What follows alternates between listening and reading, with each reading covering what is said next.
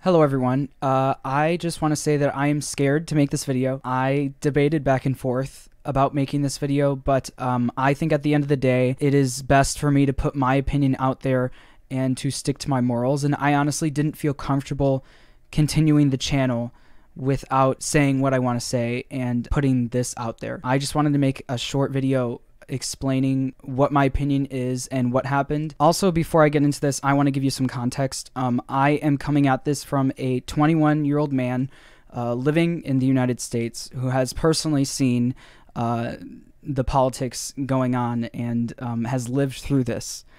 So that is where I'm coming from. I just don't want there to be any more hate.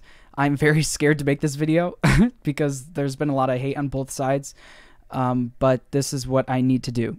And I want to do this with love rather than hate, so I hope you stick around. So if you don't know, this weekend, some screenshots were released showing that Scott Cawthon has donated a lot of money to a bunch of Republicans, conservative politicians. And obviously, since this fan base is very, very inclusive and is very LGBTQ plus friendly, people took issue to that. People were really angry. People were justifiably upset. People took things way too far. And before I even get into that, I just want to say that I do not condone any sort of doxing or ruining of life or death threats. I hate that.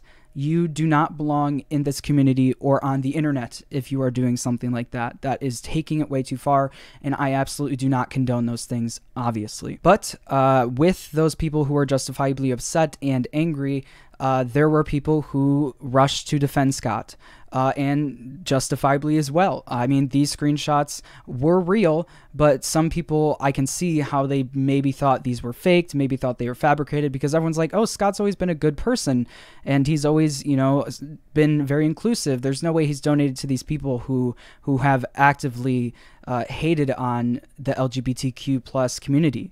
Like, these are politicians who actively try and take away the rights of LGBTQ plus people. But yeah, some people thought these might have been fake. And there was one thing that came out where people might have thought that Scott got scammed because there was a website that was illegally taking donations from people, and they had to refund people back because they overtook what the people said they would give. So people maybe thought, oh, maybe he was scammed by this one website that he went through. It turns out that this was real. He wasn't scammed, and he really did make these donations to these terrible people. And when I say terrible people, I don't mean all Republicans are terrible people. Politicians are just not the best, and these are really, really not the best politicians. So Twitter blew up. People were defending Scott. I feel like more people were not defending Scott at that point. I feel like more people were either convinced that it wasn't real, or giving Scott the benefit of the doubt, or they were justifiably upset. So about a day goes by, and this is still going on Twitter. People are still upset. There's people on both sides defending Scott, and people, you know, being justifiably angry or way too angry at Scott, which I do not condone, once again. And then all of a sudden, Scott posts a long Reddit post on the FNAF Reddit about the situation and his opinion on the situation. And before I say this, I want to say that a lot of people were saying this is a breach of his privacy, and this was never supposed to come out, and this is just private information that should have never been released. And I just want to say to that, political donations are public information.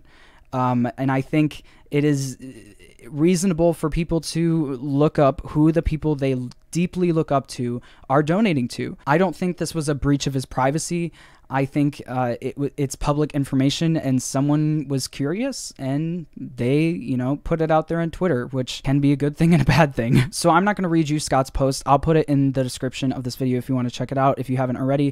Scott's post was titled "My Response and Maybe Last Post." And when I saw that, I was shocked. I couldn't believe that he said he may never post on the FNAF Reddit again. And then I got to reading the post, and I thought Scott's response was poor. I think he made some good points in there, but overall, I think it was a pretty poor response from Scott and pretty out of character for him, honestly. And before you come after me saying, John, Scott's post was great, what are you talking about? I just want to say that this is my opinion. And I'm allowed to have the opinion, and I mean this with love. Like I said at the beginning, no hate towards anyone. If you are sending hate to Scott Cawthon, like terrible stuff, please don't.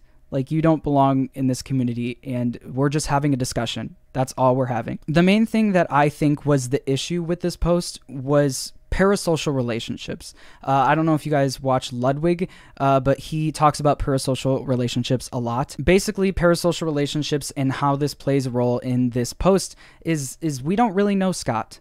Just like you don't really know me. You only know me from what I post on this YouTube channel, what I post on Twitter and Instagram, and I post a lot more than Scott Cawthon does. So we really only know him from posts on Steam and Reddit, and also from his donations to really great causes throughout the years, like Dawko's charity streams and etc., etc. And about the donating to charity thing, a lot of people were justifying Scott's donations to these politicians by saying, well, he's donated this much to charity. Isn't that crazy?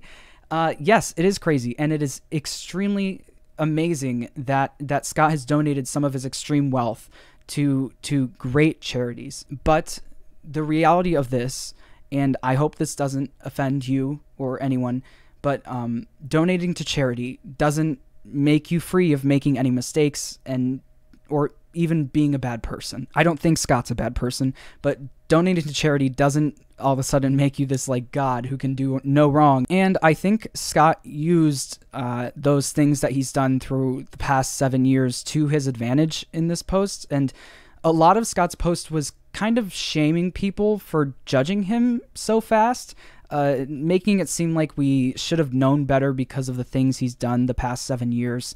And I feel like that's a little bit manipulative. Also, while looking through a ton of tweets during this weekend, I mean, I looked through probably most of the tweets under the hashtags and under the trending topic. I noticed that a lot of the tweets, I would say most of the tweets, are people saying, how dare you try and cancel Scott Cawthon? Don't cancel Scott Cawthon. He's a good guy. He has donated so much to charity, and he respects everyone. Do not cancel him. And I feel like a fewer number of those tweets were actual LGBTQ plus people who were reasonably upset about the situation. And a lot of those people were getting attacked for being upset about the situation, saying, you know, he's a good person, you don't know what you're talking about. And with that, yes, there were bad people on both sides. Lots of people attacking each other for having an opinion. Kind of ironic. And I think a lot of LGBTQ plus voices got silenced this weekend, and it was really disappointing to see that. People were so caught up in defending Scott for having an opinion that they were literally doing the thing that they were fighting against. I think there was no listening going on this weekend. I think both sides are to blame in this situation. It was kind of just a dumpster fire, and I think Scott threw some oil on the fire and said, well, this is it. I mean, if you don't accept this, I'm leaving. And I think that was a poor way to go about this. He kind of just said, well, if my past 7 years of charity and being nice to everyone hasn't proven enough to you that I'm a good person, then I guess I should retire because, you know, if they can take it away from you, it probably had no value to begin with. And that was really disappointing to hear from Scott. As someone who has looked up to him since I was 14 years old, it was really disappointing.